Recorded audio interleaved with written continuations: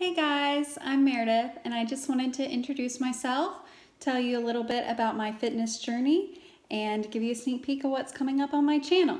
As I said, my name is Meredith and I decided to start taking accountability for my workouts because I love chocolate a little too much. Phew, there I said it. First step is admitting you have a problem, right? Oh, wow. Before we go any further, it's important to me that you understand that I have not now or ever been really what you'd call athletic, a runner. I mean, you see a lot of these running videos and they're like, oh, you know, I've ran for a really long time, or I just fell out of running for a time. That was not the case with me, okay? I played some sports in high school, but it was a small school. I mean, they were kind of stuck with me, to be honest. I've always been fluffy, but in 2013, I saw a number on my scale that absolutely scared me, to be honest with you. It was the ultimate wake-up call. I was so alarmed that I think the very next morning, I started looking up personal trainers, like what I could do. And if you know me, I really don't like to spend money that much either. So the fact that I was going out and looking for personal trainers to pay on a weekly basis, I mean, you knew I was pretty serious. Luckily, I found a trainer that was absolutely amazing, and I will link her information below because she does online workout sessions. We did our workouts in person in 2013 just because I was there in the same town as her, but she offers online workouts. So if you're interested in checking her out, I will definitely link her information below. So this is where my running journey starts. As the personal trainer that I was lucky enough to find, like, it's her mission in life to convert as many people to running as possible. And I mean, she takes that mission seriously, guys. I'll tell you right now, I detest running. Like running for any purpose other than to run to Sonic before happy hour ends. That's like the extent of my running love, okay? She kind of made it a challenge for me to start into running. She was really a proponent for that, and she kind of appealed to my competitive nature. I'm a very competitive person, so I decided that I was going to work on running a 5K without stopping. Now, I had done a color run and a race for the cure and things like that, but it was mostly just for either the community service aspect, or I was just walking it, or just to have fun. But I wanted to do a 5K that I didn't stop, not a fun race. And so I started working on that goal.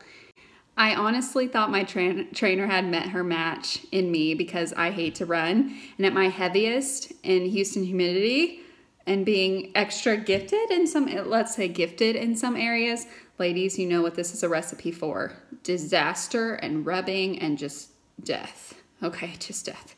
Somehow, though, she appealed to my competitive side, like I said, and I completed my first 5K without walking in December of that year. And I'll show some pictures wherever they pop up. I don't know. I lost, about 70 or 75 pounds. And it was just amazing. I kind of got bit by the bug. But full disclosure, there was about a year or so between then and now, after I got married and I didn't have to worry about fitting in the dress, that I slacked and almost got back to the scary place.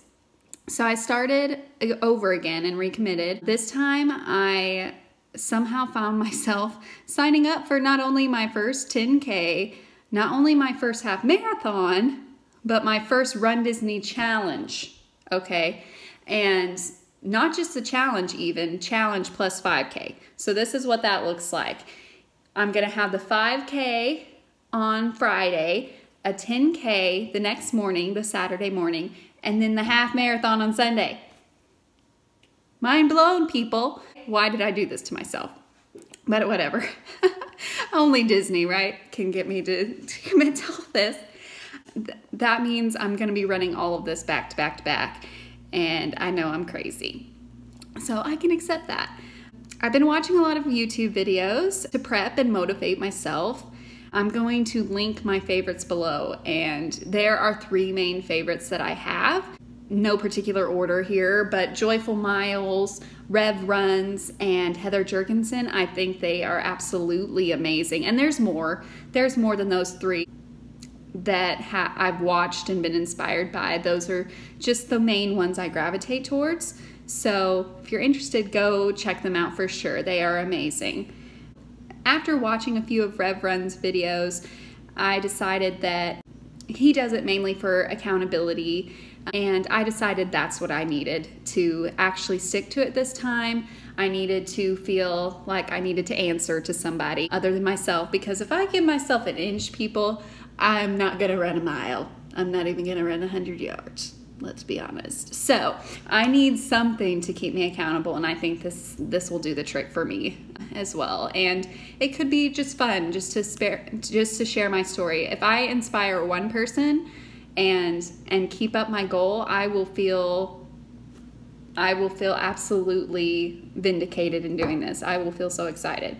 I'll be posting training runs, virtual runs, and of course race recaps, and maybe just some fun stuff in between along the way. I'll definitely share my training plan. My trainer from Houston is helping me with that, so that'll be fun. I'll post that. But just fair warning, this is serious time. Just fair warning, if you follow my videos, you will see me in all my sweaty or sparkly glory. They say sweat equals sparkle, and let me tell you, if sweat equals sparkle, I am this guy. Okay, he's not Disney, but we'll take him, right? This is probably as like nice as you'll see me look in pretty much every video. I will be very sparkly, so you've been warned. If you want to encourage me on my fitness journey, just click the thumbs up. I could use all the thumbs up I can get. And if you have any questions, comments, you know, horror stories, whatever you want, just leave me a comment below and I'll be happy to answer those for you. Welcome to my channel, and until next time, just keep running. Okay guys, I want to apologize. A little, you know, tidbit here at the end. The angle on that like whole video was bad. You know, it'll be a learning curve for sure on the running and on the videoing apparently. Also, I forgot one of the main video people that I watched, RunDarling. I'm so sorry. I will link RunDarling as well to below. I watched a lot of her YouTube videos, so sorry Sarah, I love you. Okay, that's it for me. Thanks.